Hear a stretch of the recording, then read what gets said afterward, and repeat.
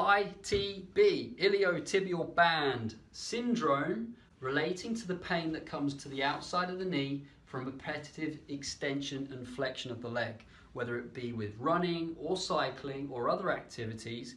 Iliotibial band pain to the outside of the knee is actually the victim of something else in the body not working. So if you've started to try and roll out the side of your leg to reduce your pain and tension in that muscle, you will get short-term relief and short-term relief only. You need to try and think and work out why the outside of the knee and the tissue of the iliotibial band has got tight in the first place. Look at the hip, see if the range and mobility in the same hip is stiff, tight, if it feels weak, if your balance is poor, and then don't forget to consider the top half of the body.